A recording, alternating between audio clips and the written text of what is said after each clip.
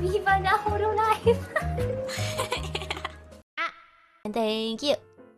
Oh yeah, being a college professor is a solid gig. Well yeah, that's not that bad I guess. Although there was one time I remember when I was in, I was taking some courses. There was like somebody in the class who did not want to participate, and it was like they were pretending it's high school. You know, in high school, if you have somebody in the class and they kind of just like sit there, like with their like aggressively with their shoulders back and their legs like spread wide open, and he's just like, man, fuck the teacher, and fuck you, missus, and like yelling stuff from the back of the class.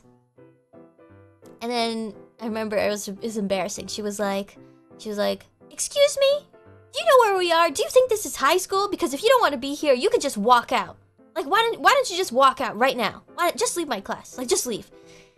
Oh, this is like secondhand embarrassment, you know? That was really weird because I remembered that person, and I saw them randomly on the street, and they started talking to me, and I was like, oh, okay. You know, I'm just being polite, like answering. I'm like, okay. And they're like, they were like, do you want to follow me on Twitter? And I'm like, okay, I guess I'll put in your Twitter handle. You know, like people ask you a question and you're just like, I don't know, just kind of being polite.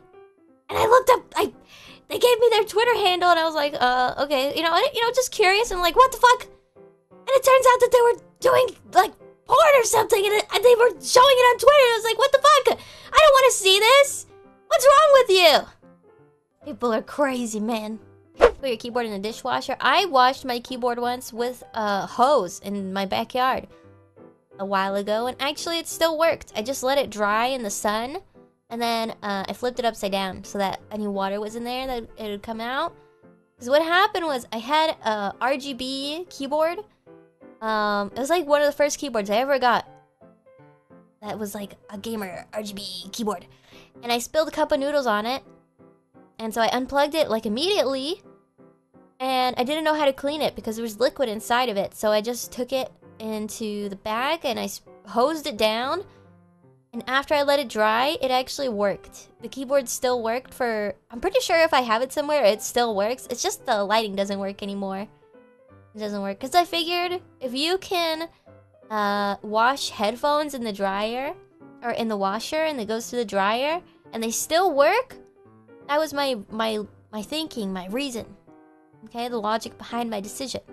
And it still worked! So, it's fine as long as you don't want backlighting.